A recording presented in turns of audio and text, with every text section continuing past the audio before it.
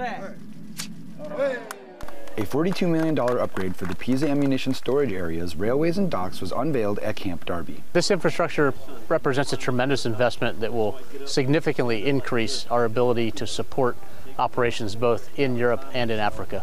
I'd just like to say that I have a lot of personal and professional gratitude for the people that live and work here, for our partners in the Navy and the Air Force that helped make this project happen, and especially for our local, regional, and national Italian partners who, with patience and hard work, enabled us to make this happen.